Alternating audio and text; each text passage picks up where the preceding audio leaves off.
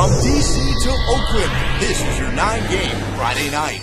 In the nation's capital, Portland avenged a loss earlier in the season to Washington by taking down the Wizards 110-99. LaMarcus Aldridge led the way with 30 points on 12 of 15 shooting.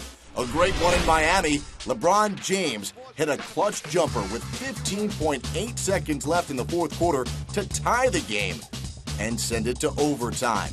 In the extra session, it was Dwayne Wade drilling the game winner as the Heat edged out the Pacers by 2. Wade finished with 28. LeBron had 27. 12th consecutive home victory for the Heat. The Pistons remain hot, cruising past the Raptors 105-86. Third straight win overall and a season-high 4th consecutive home victory. Rodney Stuckey had 20 and handed out 8 assists. The Rockets grounded the Nets despite Gerald Green catching some big-time air. The former slam dunk champ had a game-high 26, but playing without Darren Williams was costly for New Jersey. The Rockets were 6 points better than the Nets. Houston was led by Goran Dragic, who had 23. No Rip, no Deng, no Noah, no Watson. No problem for the Bulls. Short-handed, Chicago outlasted Utah 111-97. Carlos Boozer paced the Bulls with 27.